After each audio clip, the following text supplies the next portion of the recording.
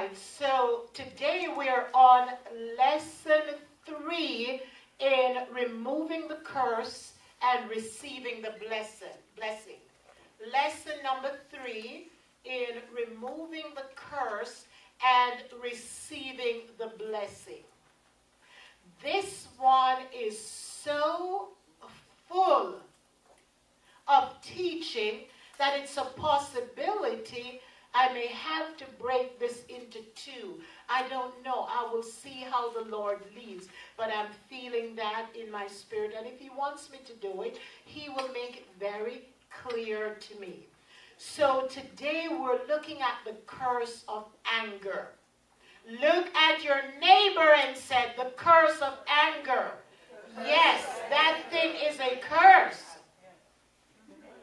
It is part of the curse. Listen, as I've taught you in Matthew chapter 12, verses 43 through 45, when we first get born again, Jesus Christ, by his Holy Spirit, completely cleanses everything. Come on, think with me of when you first got saved, how fresh everything was.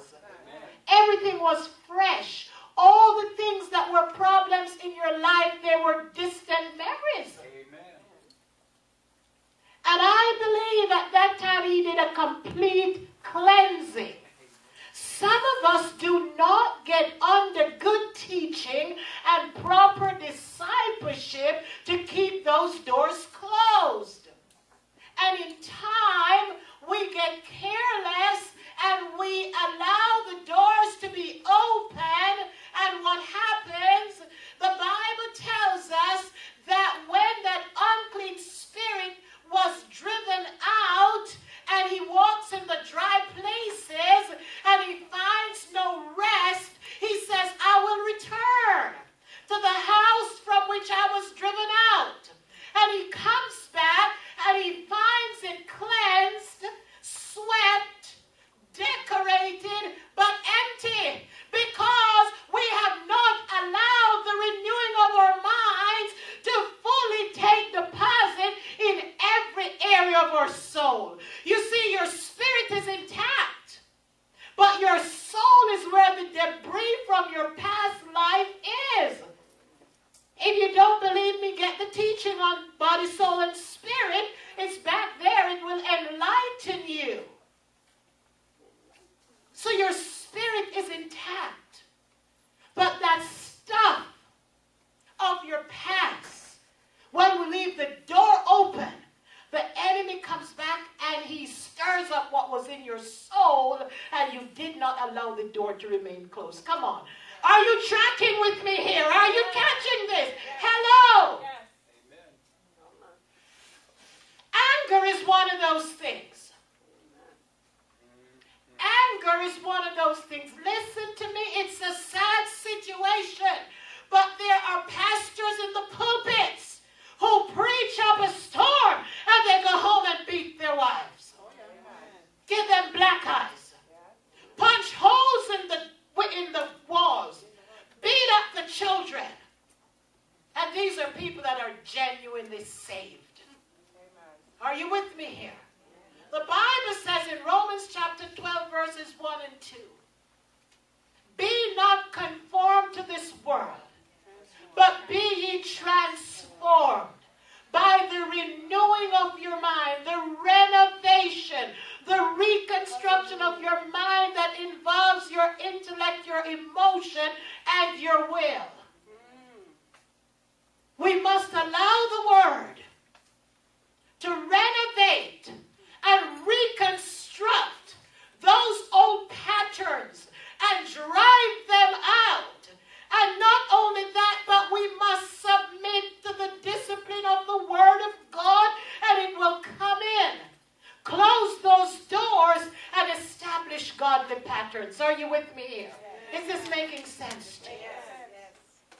Let me begin by saying, and I know many people here will relate to this, anger is something that many people use to manipulate, control, and and intimidate other people.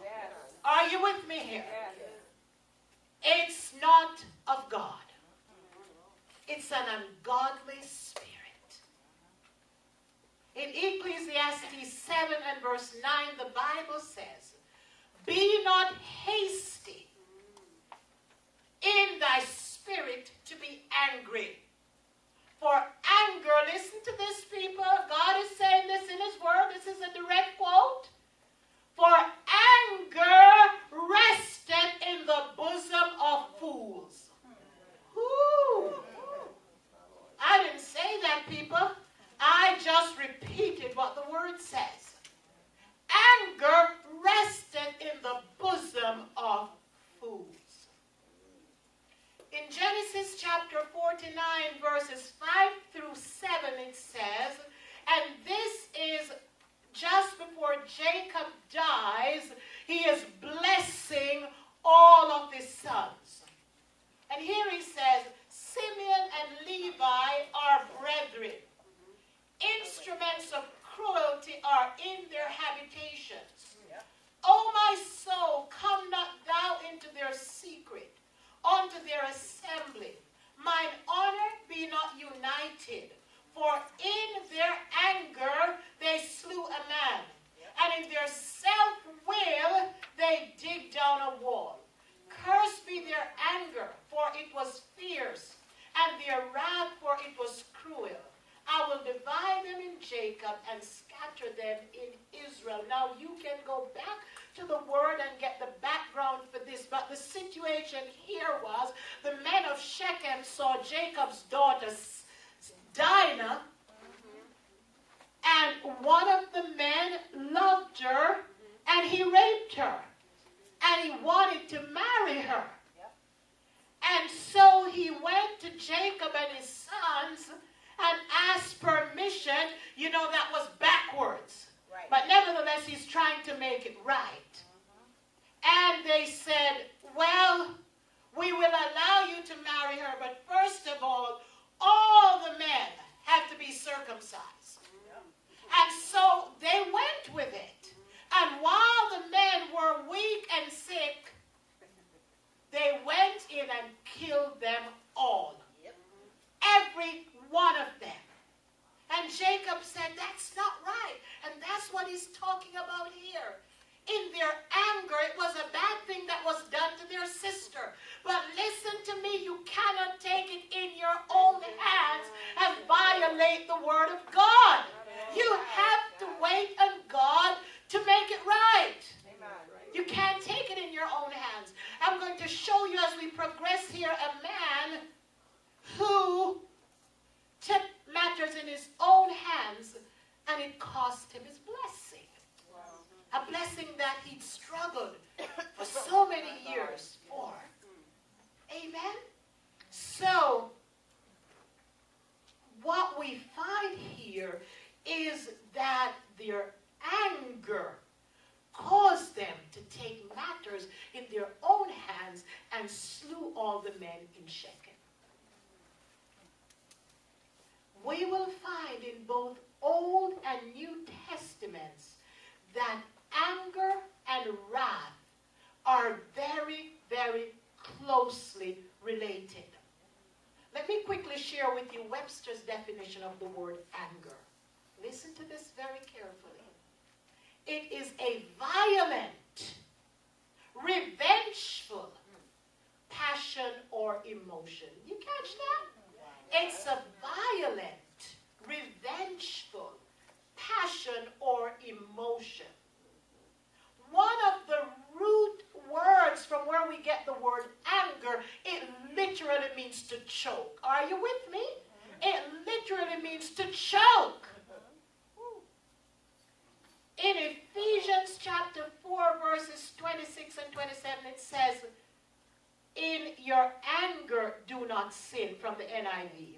Do not let the sun go down while you're still angry.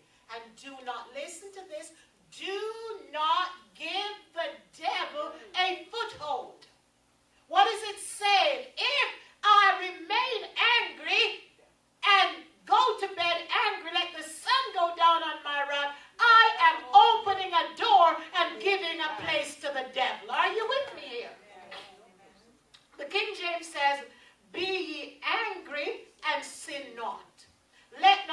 sun go down on your wrath, neither give place to the devil. A foothold is a place. Have you ever seen people going up the mountains, very steep, and they go like that, and they find a place where they can get some footing? Hello? Yeah. And they have to search and search till they find a place where they get footing. That's what we allow the enemy to do, to get a place where he can find footing, so he can step. Hello? So a foothold is a place. Don't give the devil a place where he can find footing, so he can walk in your life. Somewhere where he can stand and operate. If he doesn't find that place, people, he's got to go somewhere else to look for it. Come on now, are you with me? Yes. What we find Paul saying here is that we allow the devil in our lives when we fail to manage our emotions. Anger is a problem. But the bigger problem is the way we manage it, is the way we respond to it. So Paul says we are giving Satan a foothold, a place to stand and operate when we do not manage our emotions. Remember, we said anger is a passion, a violent, revengeful emotion.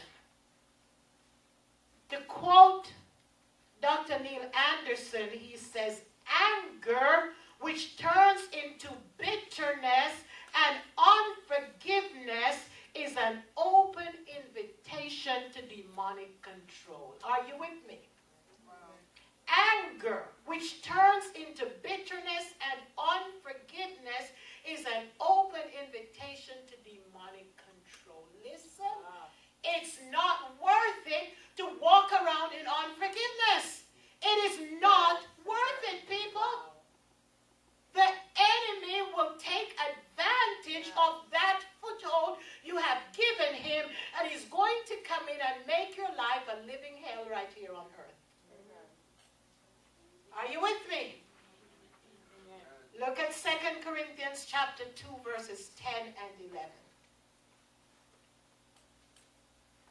Paul says, to whom you forgive anything, I forgive also. For if I forgave anything, to whom I forgave it, for your sakes forgave I it in the person of Christ. I'm going to stop there for a moment. The word forgive in the Greek is from the same root as the word grace. The word grace in the Greek is charis. And it is something we do not deserve. It is undeserved favor. It is actually getting the opposite of what we really deserve. We deserve judgment and punishment. But God the Father sees that in Jesus Christ when he took all of the punishment and subjected himself to the horrors of the cross. God the Father looks at that and he filters our actions through that and he gives us grace. Are you with me? So grace is something we do not deserve. It is not a feeling or an emotion. It is a settled fact. It is a settled truth of God. It is an everlasting, undeniable, immutable truth of God. The grace that he has given to us. Hear me. Forgive in the Greek is from the same root as the word grace. What am I saying? The person doesn't have to deserve the forgiveness. They don't have to deserve it. You have to give it. And it's not an emotion. You don't forgive because you feel like it. You forgive because it's a settled truth of the Word of God. It says, forgive and you shall be forgiven. Anything beyond that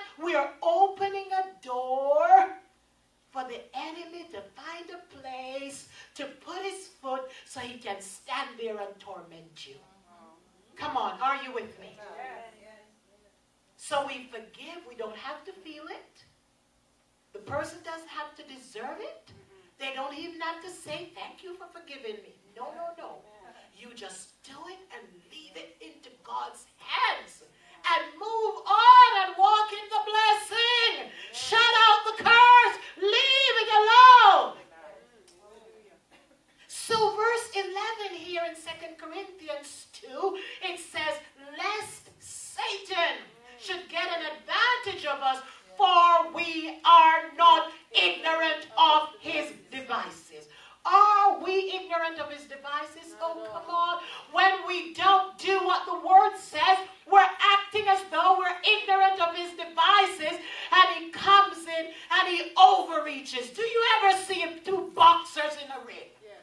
And one has such a long reach. He can reach all the way over into the other one's corner and just knock him out. That's what it means here where it says, lest Satan gets an advantage. All of that is one word in the Greek, and it means to overreach. It also means to covet. In other words, Satan earnestly covets the opportunity to get a stronghold in your life so he can operate. Are you with me? Oh, yes. Lest Satan should get an advantage over us. It also means to defraud. He wants to defraud you. He wants to take you for what you have.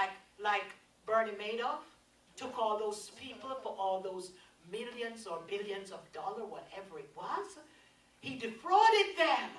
That's what the devil wants to do with you. He wants to take away your peace. Listen to me. You are saved. Your name is in the book of life, written with the blood of Jesus Christ. You are saved. But you live a miserable life here. You'll be no testimony. You'll have no impact on your generation. You won't be able to win anybody to Jesus Christ, for who wants the miserable life that you have? Because that is Satan's plan, to make your life miserable. You have no joy. You have no peace. You have it, but it's dormant. It's hidden. It's not working. Hello? He doesn't mind you getting saved. Sit in a corner and fold your hands and live miserable and die and go to heaven. That's what he would like. But God, Jesus said, the thief comes only to kill, to steal, and to destroy. But I am come that you might have life and have it more abundantly. As a testimony that the Zoe, the very life that God has in himself, is now present in you. Yes. And we must demonstrate that in the earth. Amen. Glory to God. Are you catching this? Yes. Amen. Amen. Let's look at an example in 1 Peter chapter 5. 5b through 9. It says, yea, all of you be subject one to another, and be clothed with humility. For God resisteth the proud, and giveth grace to the humble. Humble yourselves therefore under the mighty hand of God, that he may exalt you in due time, casting all your care upon him, for he careth for you. And the next verse goes on to say, be sober, be vigilant, because your adversary the devil, as a roaring lion, walketh about seeking whom he may devour. Who resists steadfast in the faith? Listen, he goes about, he prowls around as a roaring lion, looking for a prey. Are you with me? Amen. He's looking for a prey, because not everyone is a prey. Amen. Come on, if you're walking in the Word of God and being in obedience to the Word and have an up-to-date relationship with the Lord and living the abundant life, you are not a prey. So he's got to keep looking. Hello. He's got to keep looking. All right. So he is always on the prowl, looking for a foothold. And one of the places he will find that foothold is when when we operate in pride. And what you're going to find in your own personal study is that pride and anger are very closely related. They are very closely related. All right? So, when we insist on our own way, refusing to submit to anyone, we're operating in a proud spirit. What we're in effect saying is that my way is better than your way. We refuse to humble ourselves before the other person. Have you ever met people all the time, it's my way or the highway? Okay? While Satan, listen to me, while Satan is making his rounds and checking us out to see if he can find a foothold, he finds in us pride, and he quickly jumps on the opportunity. Are you with me? He quickly takes the advantage we give him, and he comes to devour the prey. The word devour here, as used in this passage, it has the idea of consuming. Consuming. Taking control over. If you have a predisposition to be angry, he sees this as a foothold, and he comes to consume or control you with anger. Is this making sense? I see some people getting it.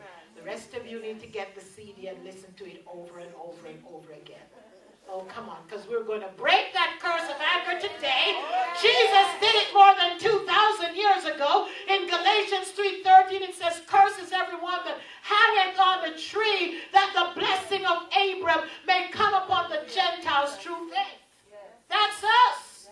Hallelujah. Listen to me. If you grew up in a family where one or both parents were angry constantly, there is a good possibility you are easily angered. Oh, come on. We don't like to talk about generational curses. But this matter of these things passing from generation to generation is mentioned over 300 times in the Word of God. This is not a figment of our imagination. I know you can look in families and you can see recurring patterns in families. Okay? So, these things pass on from generation to generation. Listen to me. There are generational spirits that are assigned to your families. And they will be observing your family for hundreds of years. Way back in your generation. They know your hot buttons. They know your weaknesses. They know right where to push and get you off track. We have to recognize this, break it, and refuse to open the door. I am telling you, Jesus Christ has done everything for us, but we need to appropriate it.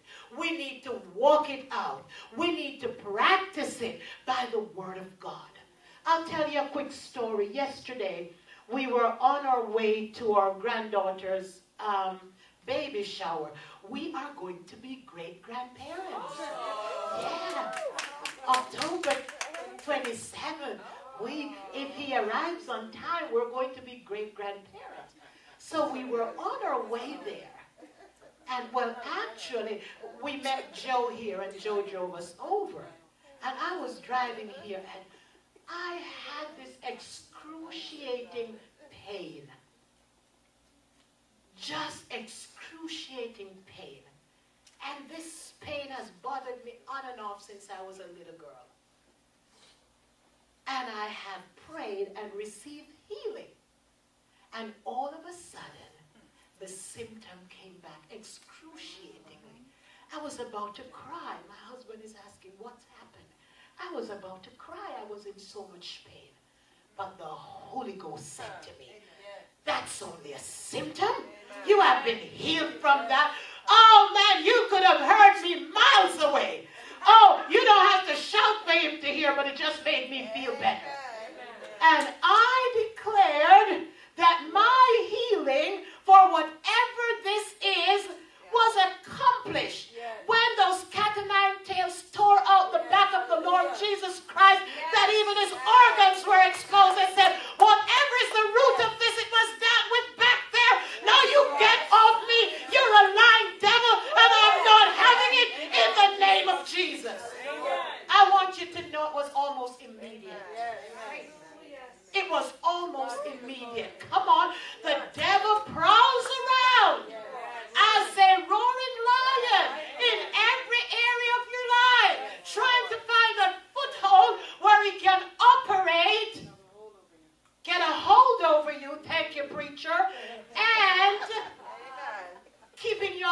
abundant life. Are you with me here? All right, let's look at Genesis chapter 20, verses 3 through 5.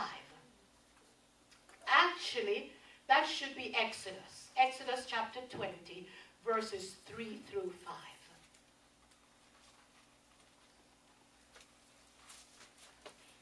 It says, "Thou shalt have no other gods before me.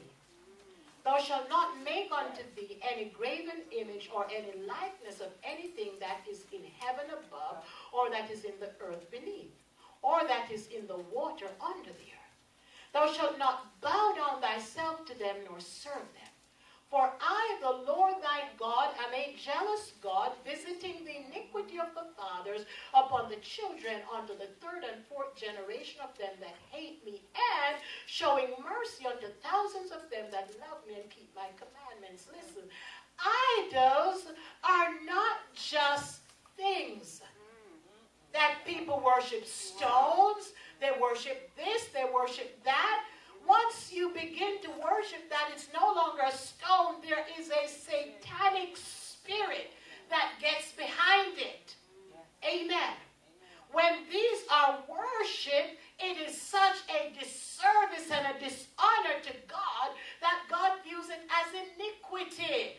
And that is what is passed down to the third and fourth generation and can be manifested in many ways in our lives. In areas we may not even think of it, but way back there, way back there, and these demonic influences that's been assigned to your generation to try and keep you bound, understand these things, and it's a hot button for you. Are you with me here? Is this making sense? So he can use that in many areas of our lives, including anger. Let's look at the word iniquity, where it says it visits the iniquity upon the children to the third and fourth generation. That word iniquity, it could also be translated perversity, fault, mischief, sin. And that which is perverse is that which moves away from the truth. When you pervert something, you take something good and you defile it. Okay? So this word iniquity also comes from a root that means to crook, to make crooked. So you take something that's perfectly straight and you make it crooked. That's iniquity. Are you catching this? Amen? To pervert, to do wrong. Let me say something here. Come here, Joe. Come here, Anne-Marie, very quickly. Come here, Mr. Clarke. Stand right there. This is 2/3 of our family. 2 of the children are not here. But do you see the physical resemblances? Yeah? So these are genetic inheritances. These grown folks that are still our children, they have genetic inheritances from us, whether they like them or not. They're there. Thank you, guys. So now, you could see the physical resemblance. You could see the physical genetic inheritance. But the spiritual ones you cannot see.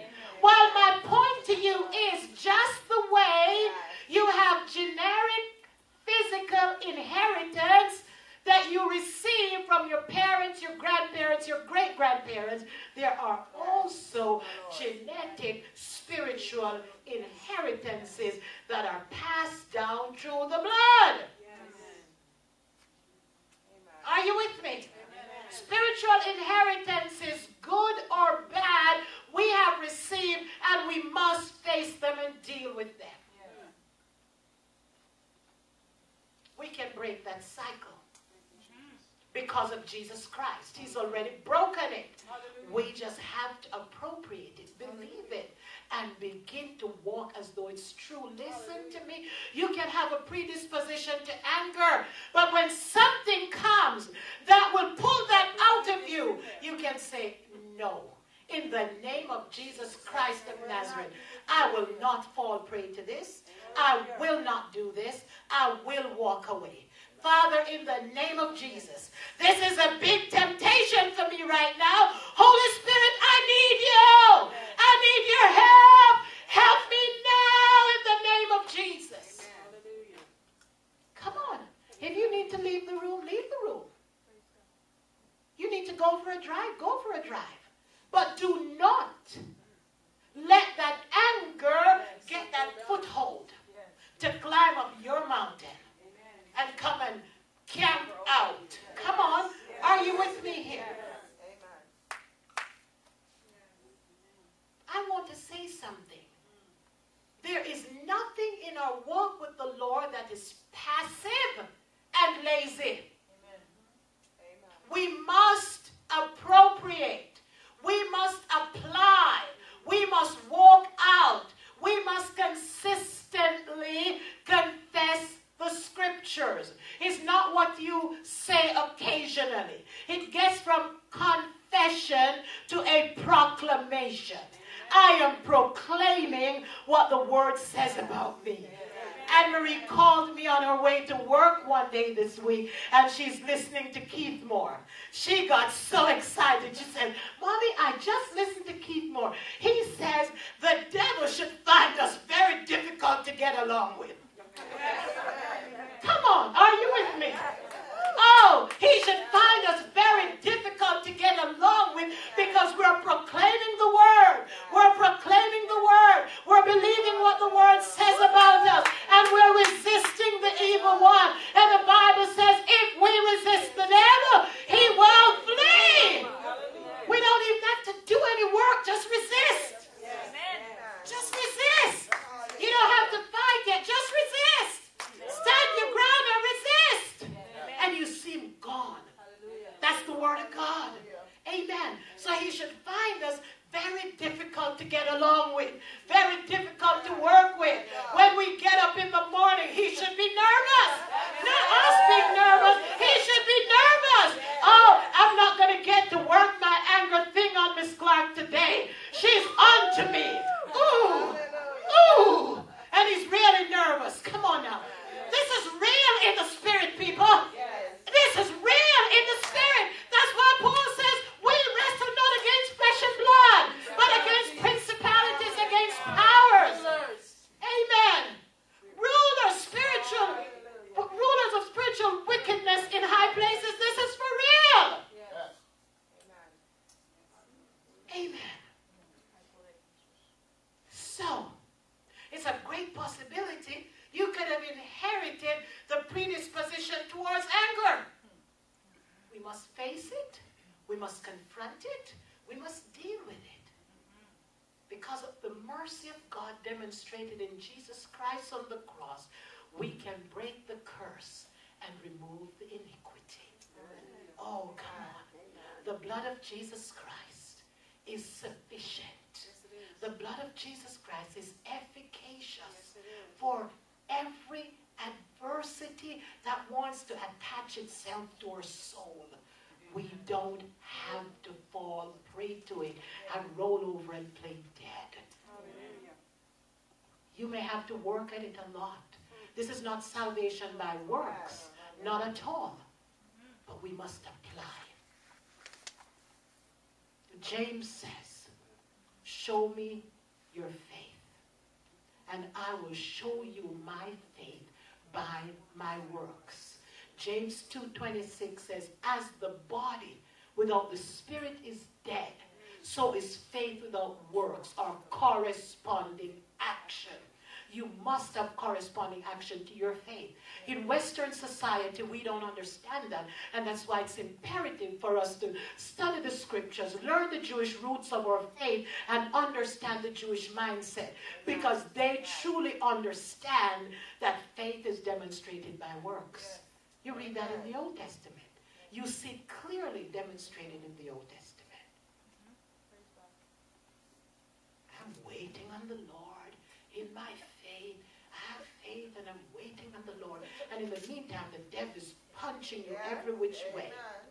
No, no, no. But when you stand up, square your shoulders and say, glory to God, I am a new creation in Christ. All things are passed away. All things have become new. I used to be angry, but that anger now has a stench. It stinks because it's dead. It's part of the old man. And I refuse to carry you around with me. You smell. Get away from me. Oh, come on now. Come on. That's a demonstration of your faith. Look at me and call me crazy if you will. But I'm an overcomer, baby. I'm an overcomer. Hallelujah. For thanks be unto God who giveth us the victory. Sure, Lord Jesus Christ. I have the victory because I refuse to sit down and play dead. Oh, I talk in the spirit world. Oh, get out of my house right now. You're not paying rent here. You better leave. And I'll go right to my CD and I will blare some Christian music that it reach into every room in the house. You've got to demonstrate your faith. It doesn't come by passivity or mental assent. Faith is action. Hebrews 11:1 says, now. Now. Not yesterday or tomorrow, but now. Now faith is the substance of things hoped for, the evidence of things not seen. Hallelujah. And that word evidence in some translations says it's the title deed. Okay? It's the title deed. Glory to God. Oh, hallelujah.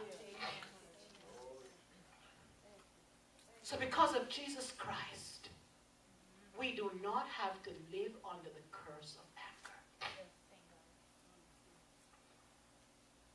One of the meanings of the word iniquity, as I pointed out earlier, is the word fault. Is the word fault. And in James 5:16 it says, confess your faults one to another, that you might be made whole. Amen? But when you look further at that word fault, it could mean a fracture in the crust of the earth. Anybody going with me? We have read of various fault lines in our geography in many areas in the earth. For example, in California, there is the San Andreas fault line, so that people who live in California, the possibility always exists of the earthquake because there is a fault line right under the surface. That's a crack in the earth. And as long as everything is fine, and everything is peaceful, and nothing goes wrong, there is no problem with that fault line. It's under there, but it's not going to create any. But listen to me. Hello. Something goes wrong. Something that triggers it. Amen. And everything starts to explode. Are you with me? Come on. Does this sound like anyone you know? Come on now. All is well. All is calm. All is peaceful as long as everything goes your way. As long as you don't have to make any concessions. As long as you don't have to make any positive compromise to accommodate another person's point of view. But if it doesn't go your way, the San Andreas fault, skyscrapers come tumbling down. Come on now. The freeway is all discombobulated. And if you're on there, God helps you.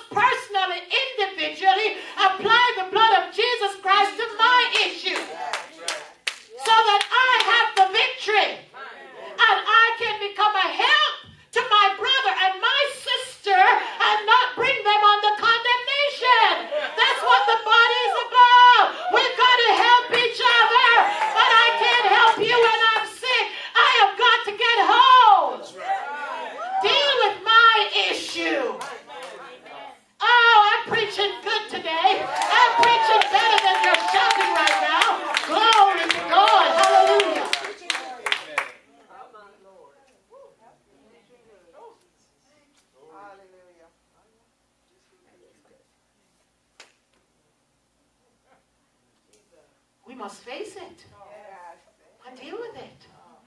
God wants us to be whole. He wants us to be whole. He's paid the full price for every one of us to be whole. Totally whole. And this is progressive. It's step by step. Come on. You can't stop growing. You can't be reveling in yesterday's victories.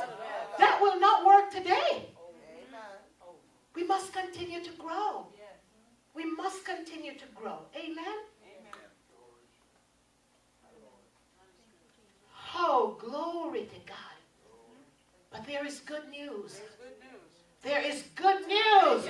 Confess your faults one to another that you may be healed. And that word heal means to cure. It means to make whole. So Jesus came not only to forgive our sins, but he came to do much more. He came to make us completely whole. Salvation is a complete package. Look at all the things Jesus went through. Last week we looked at the fact that in Isaiah 53, verse 6, he